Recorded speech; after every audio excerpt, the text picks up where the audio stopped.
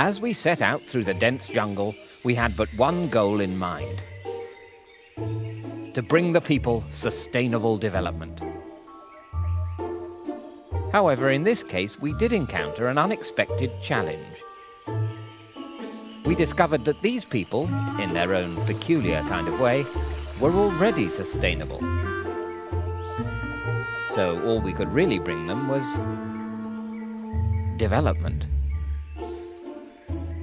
We started by taking them through the process of participatory community project building, but they refused to fully participate. Next, we tried income-generating activities, but for some strange reason, they seemed satisfied with less than $1 a day. We even tried empowering them, but their reaction was much more powerful than we expected. But we weren't going to give up on these people so easily. We knew they needed our help, even if they weren't aware of it.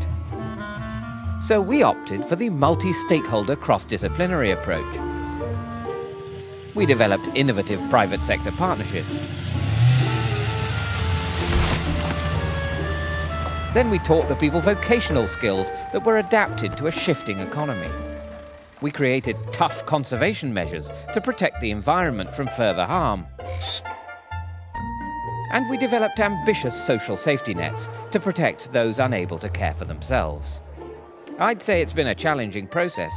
We've learned many important lessons, and we really look forward to applying them elsewhere in the future.